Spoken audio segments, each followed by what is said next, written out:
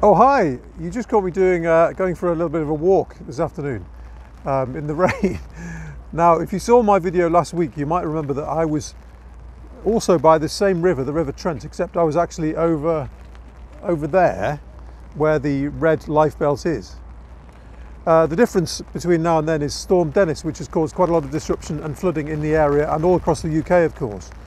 Now, many people have been caught out by this and an awful lot of damage has been done. So I hope you haven't been affected personally, but in a similar way, things can go wrong unexpectedly in business.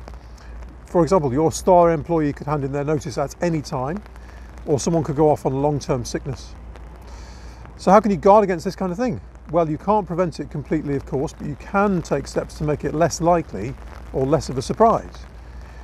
If you look after your employees and keep an eye on their motivation levels, you'll be more likely to have advance warning of any changes that might be coming your way.